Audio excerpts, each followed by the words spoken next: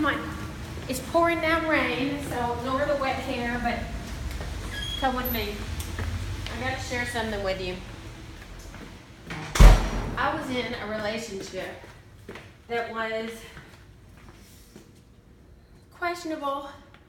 It had its great moments and it was a blessing, but then things sort of happened and my music became an insecurity, if you will, and I could not play my piano at home, nor could I write at home, and so I placed my grand here, and I played this piano and recorded it on that phone and sent it to my producer.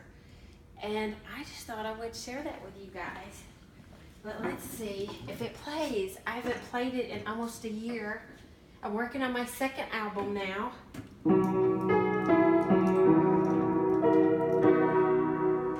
No.